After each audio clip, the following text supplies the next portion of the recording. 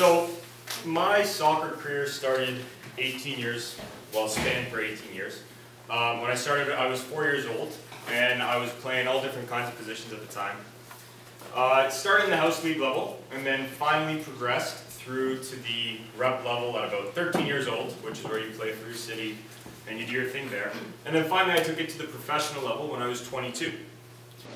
Now, throughout this 18-year career, I had the chance of experiencing the entire spectrum of soccer. I got to see it here in North America, which was a much more physically demanding game where you had to be in great shape. And then I also had the privilege of experiencing it in Italy, where I got to play for a third division club, which was a much more technical, demanding game. Now, over that period of, I guess, time when I was playing there, I noticed a pattern with some of the players that I played with, especially here in Ontario. I got to play with some of the best players that this province had to offer. A lot of them went on now to play for the MLS teams, and a lot went to play in Europe. Even a couple that are playing now for our national team, which is absolutely amazing. But there's a pattern that I noticed with these individuals that all of them possessed. And the thing was with me with soccer, I didn't start till I was 13 playing at that rep level, whereas these guys started playing there at about 8 or 9 years old. So for me, I was technically a late bloomer in the game. But if there's one thing I could say after experiencing this entire part of soccer, was that everyone in that competitive mindset was one person on the field and one person off the field. On the field, these guys that I was playing with were some of the most driven and aggressive individuals you could imagine. You know, you put a brick wall in front of them, they run right through it, just to get to their goals. Now off the field, including myself, we were completely different individuals. We were pretty much everything that we were not on the field.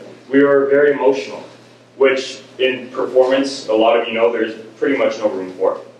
We were very loose-ended. We were very easygoing. We weren't as driven, per se, towards getting that end result where we were more laid back. Now, today, I work with some of the most unique and elite athletes as well as CEOs for businesses. I help them with their mindset and their physical fitness. For my athletes, I help them get stronger. For my business developers, I help them get fit to have a bit more energy. But with both of them, I work with their minds. And it's not a sports psychologist type of job where we're helping them visualize and go through those kinds of emotions, but more so, we're really involved with their lifestyles. Now, with this crossover, what I've seen is that these elite individuals are displaying the exact same patterns that we were as athletes. They're one person in their place of work, and they're another person out of it.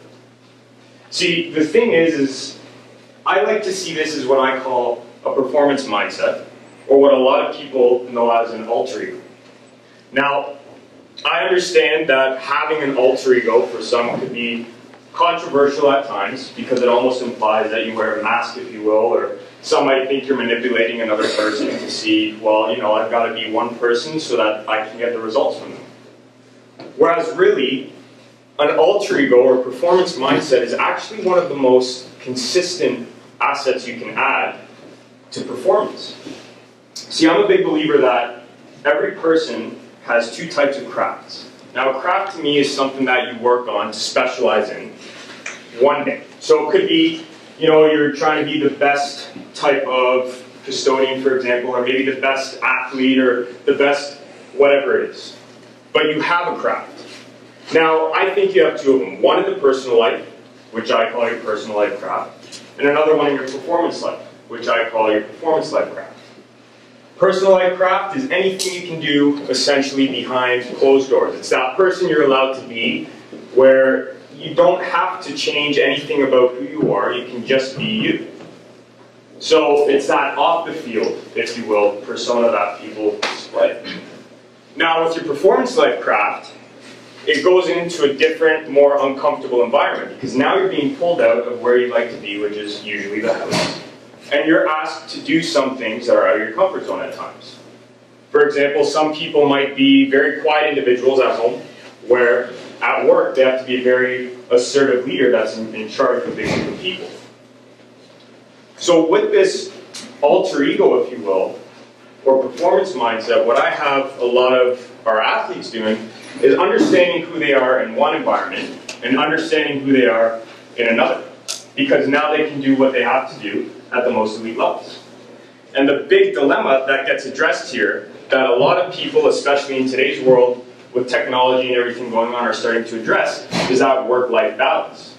I know a lot of people in here probably have seen this before, where someone just can't put their job down when they come home.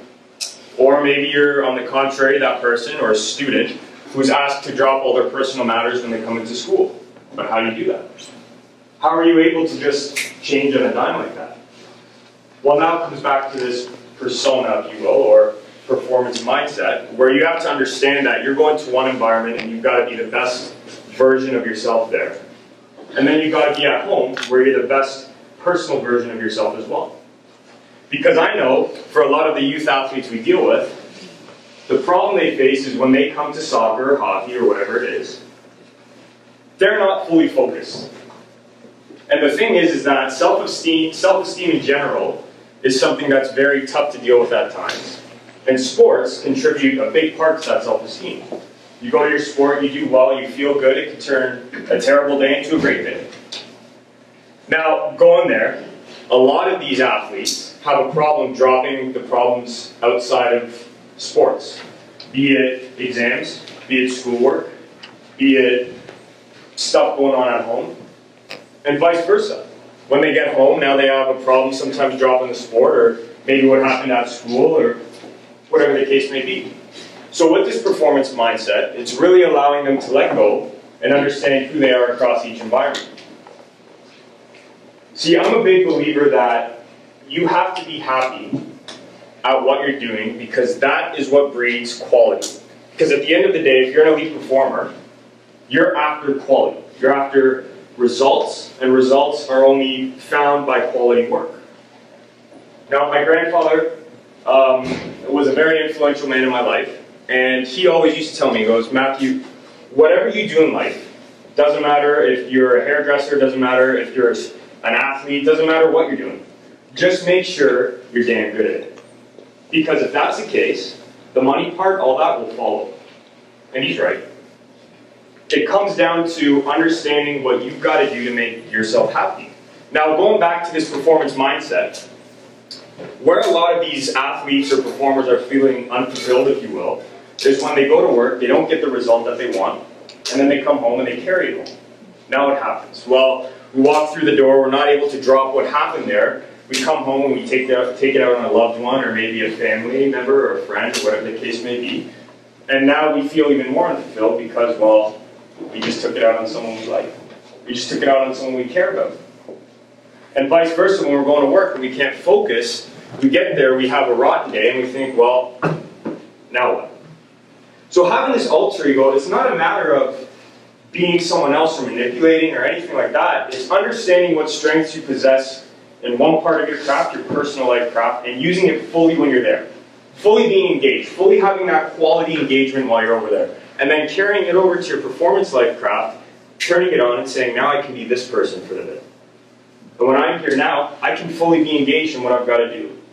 It's the same as students when they come to school, or when they go play sports, or even professionals, when you go to work and then you have to come home.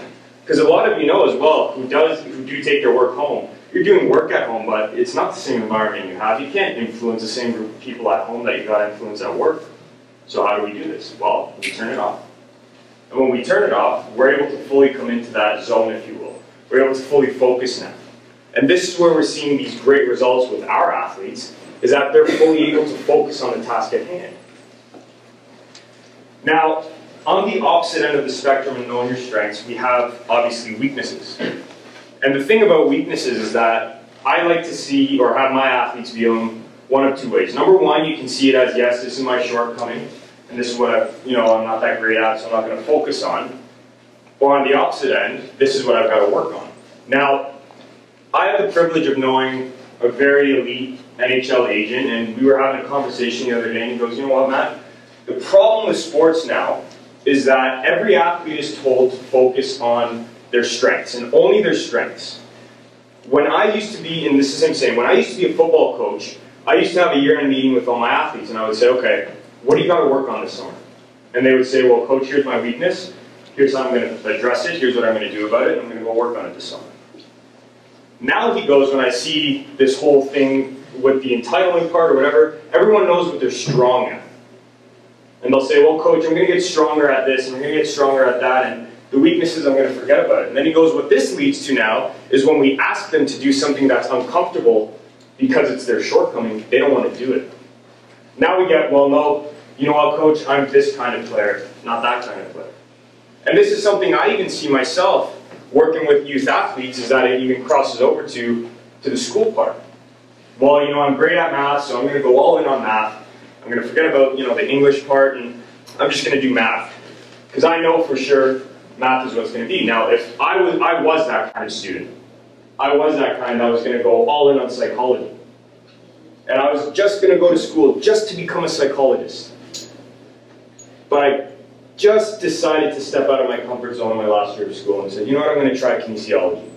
And kinesiology is ultimately what led me to doing this. So, because I've been doing that performance mindset part, the alter ego, and knowing who I am and understanding my strengths, but more so overcoming those weaknesses, it's really helped me to say, okay, well, you know what, even if I go into this and it's not the greatest, I don't have to worry about it when I go home.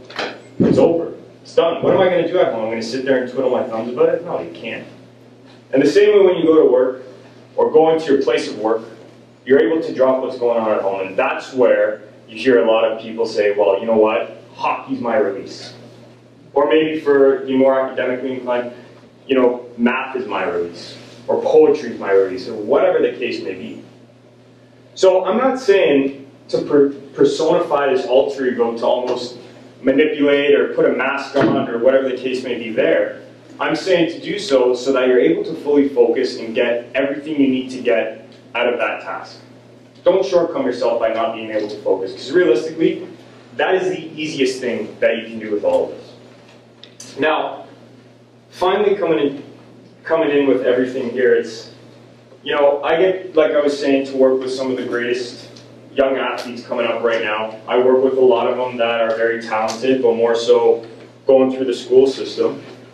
And a lot of them they question me. They make sure that what I'm doing is not just me talking. It's actually being a practitioner of my craft. And that's the same thing that I ask them to do. It's if you're going to do it, just be consistent with it. So it's not a matter of understanding what's your weakness or just what your strength is. It's a matter of personifying something that you can do consistently day in, day out. Thank you.